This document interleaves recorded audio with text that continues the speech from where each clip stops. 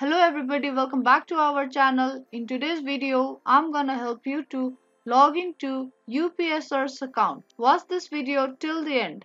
If you're new to our channel, subscribe our channel and tap bell icon so that you won't miss any upcoming videos. First, let me tell you about UPSRs. UPSRs is an HRM portal designed for the employees of UPS Logistic Company, largest package delivery chain in the United States. This portal is exclusive and strictly limited to the employees, vendors working with the UPS organization, in which you can access various services like getting payroll information, raising tickets, request leaves, manage employment benefits, and other stuff offered by the UPS to their employees.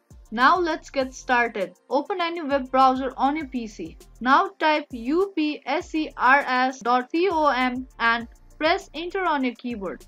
Now you will head it to its official website. Here tap on login button. After tapping, you will taken to login page. Type in your employee number and add on at ups.com.